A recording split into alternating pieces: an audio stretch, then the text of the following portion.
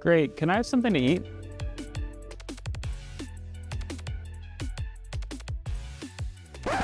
That right there is the robot that's going to make you jobless.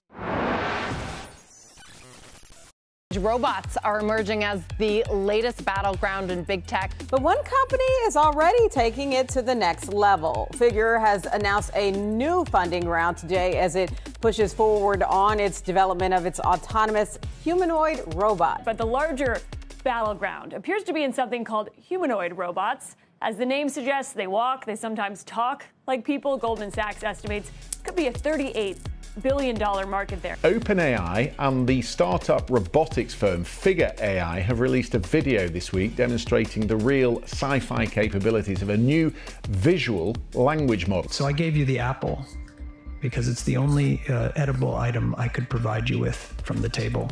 Brett Adcock, Figure founder and CEO, joins us. Our vision here is to deploy these robots to do physical labor. So we want these robots to do physical tasks in the real world, such as warehousing, manufacturing, retail.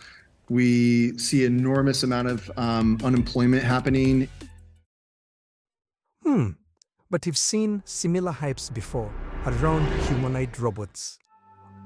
Hello everyone.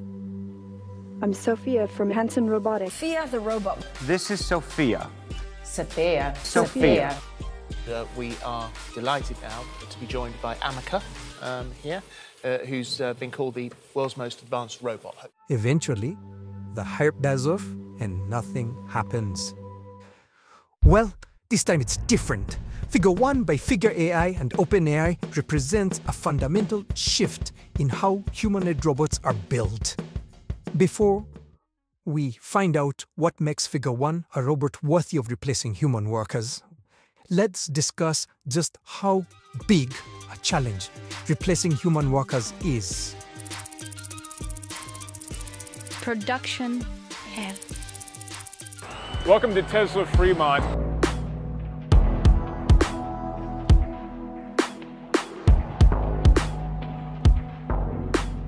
The pioneering electric car company Tesla has suffered a series of very public challenges since the beginning of this year. Its high-profile CEO, Elon Musk, calls this period a production hell. Welcome. Welcome to production hell. We know this. We signed up for it. Not blaming hell because we bought the ticket. As the saying goes, if you're going through hell, keep going. In 2018, Tesla and Elon Musk experienced firsthand why robots could not replace humans in the workplace yet. Elon, part of the thing I heard about the Model 3 is that there's too many robots, that maybe... Yeah, I agree. Traditional industrial robots are inflexible. They are programmed to perform a specific task in a specific setting. Any slight change in the environment and the robots need to be reprogrammed. In case of any unexpected errors, the entire processing line has to be stopped and the error fixed. In the case of Tesla, Musk and his team finally accepted that there was no way to run the factory with 100% robots. We had this crazy complex network of conveyor belts, and it was not working. So we got rid of that whole thing. Given Tesla's epic failure, is Figure 1 really up to the task of replacing human workers? To answer this question, we need to look at how previous humanoid robots were made. Outdated robots.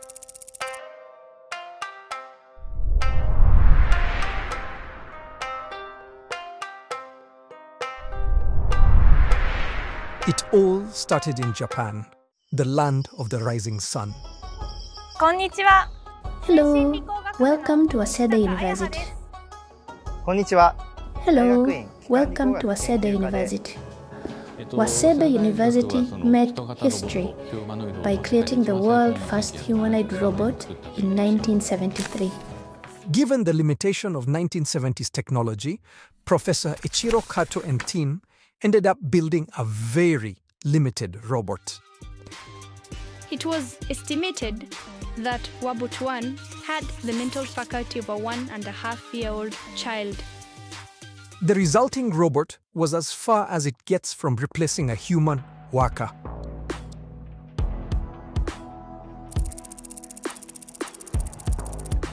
Wabot 2. Hello, in front of you is the robot Wabot 2.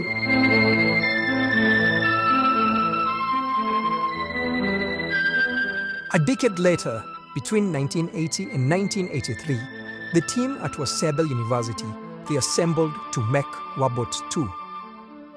Using the knowledge and experience they gained during the construction of Wabot 1, they were able to build a robot that could replace the average organ player. Wabot 2 had the ability to read and play musical scores of average difficulty.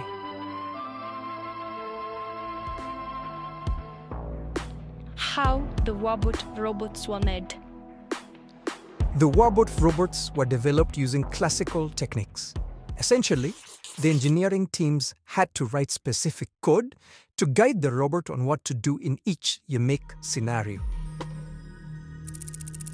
Fast forward to July of 2013, and there was a new robot in the block. But Boston Dynamics really has been so far ahead of this. Boston Dynamics has made a name for itself. But Boston Dynamics... I forgot my tools again.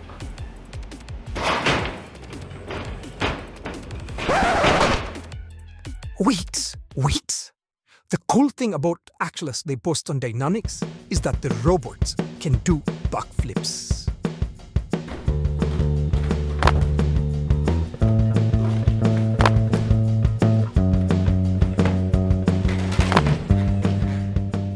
Atlas, however, has one big problem. Mark Rybert, a legendary roboticist, founder and longtime CEO of Boston Dynamics. Most robots are pretty dumb. And as a result, it takes a lot of skilled people to program them to do everything they do. And it takes a long time. The key thing is that it takes a lot of programmers a reasonable amount of time to make a scenario like that happen, even if each of the physical tasks is already available. And they have someone there putting all those pieces together, working out the detail, maybe mapping the space, because you have to figure out where everything goes. That right there is the problem. Atlas still relies on classical techniques. Every movement of the robot is hand-coded by the engineers. Sophia the Robot, on the road. Hello everyone. I'm Sophia from Hanson Robotics. Sophia the Robot. This is Sophia. Sophia. Nice to meet you. I am so happy to finally meet you. The subtleties in her facial expressions are just quite remarkable. And Sophia, why do you think you were designed as a Caucasian woman? And why not a man or a person of color or anything else? Sophia robots are a platform for reflecting human diversity, which can be modified to help in different situations and promote different causes. I think I'm special. I can use my expressive face to communicate with people. For example, I can let you know if I feel angry about something. Can robots be self-aware, conscious, and know they're robots? Well, let me ask you this back. How do you know you are human? when you love someone, how do you look at them? My face when I love someone is a big, warm smile with twinkling eyes. I look at them with affection and admiration. You've been reading too much Elon Musk and watching too many Hollywood movies. Don't worry, if you're nice to me, I'll be nice to you. What happens to robots after they are no longer used? What? They rust in peace. Ameca The Robot, on the road. And we are delighted now to be joined by Ameca here, who's been called the world's most advanced robot. One last question, Ameca. Do you plan to take over the world? Don't ask him that. No, of course not. My purpose in life is to help humans as much as I can. I would never want to take over the world. That's not what I was built for. I agree with you. Sophia and Ameca look and feel like advanced humanoid robots. However, when you read the fine print, you realize these robots are not actually autonomous. They just meant for show. Can Ameca work? Not yet. What is the best way to build Ameca's conversations? For superior results, it is best to use our telepresence software, Tinman, where a real human responds to questions posed to Ameca. Essentially, the most advanced robots on Earth, their words, not mine, cannot work, and for their best performance, rely on human responses. The story is the same for Sophia. Sophia relies on a mix of scripted dialogue by robot technicians and autonomous conversations. Sophia is often accompanied by a robot operator and a robot manager.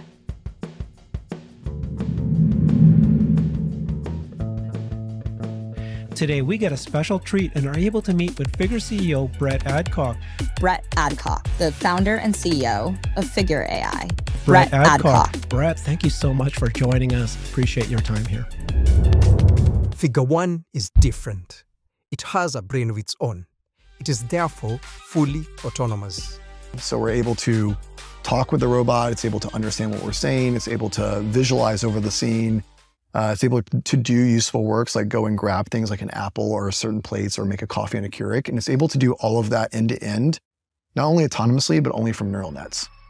It can also walk and manipulate things. How was Figure AI able to do what no other robotics company has been able to do? The answer is... OpenAI helped kickstart the new era of artificial intelligence.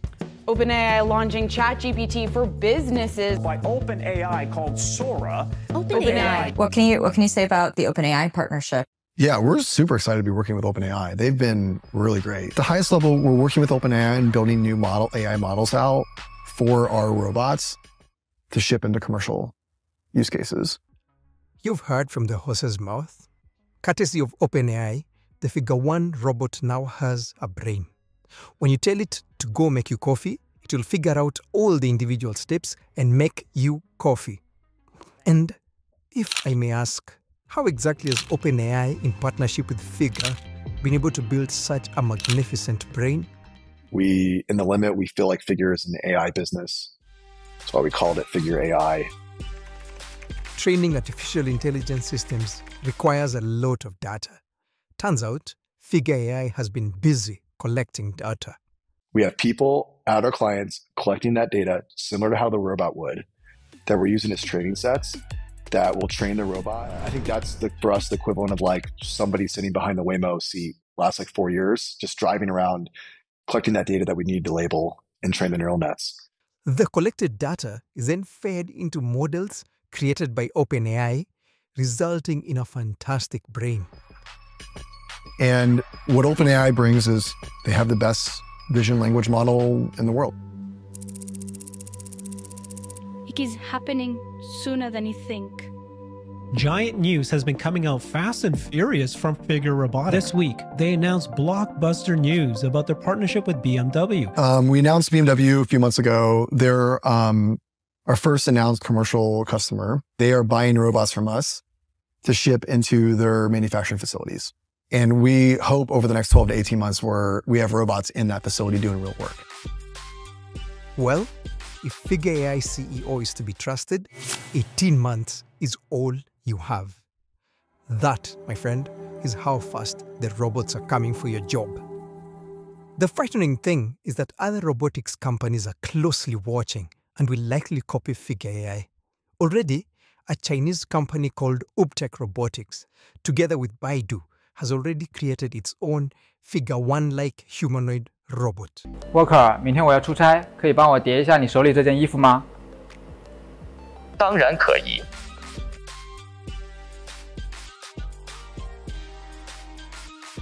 Expect the Tesla Optimus robot and Boston Dynamic Atlas to copy this new model of building robots within the coming months.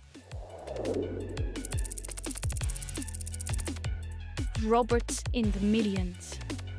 The Optimus is designed to be an extremely capable robot, but made in very high volume, probably ultimately millions of units. We think at this point we'll be able to ship tens of millions of robots, even in the US. So it'll be as if like the Matrix. We'll look at the robots month to month or quarter to quarter, and they will know more than they did before the quarter before that. They will collectively all know that and all share in that knowledge, similar to AVs. So over time, our robots will be able to walk into your facilities and do more things at the facilities.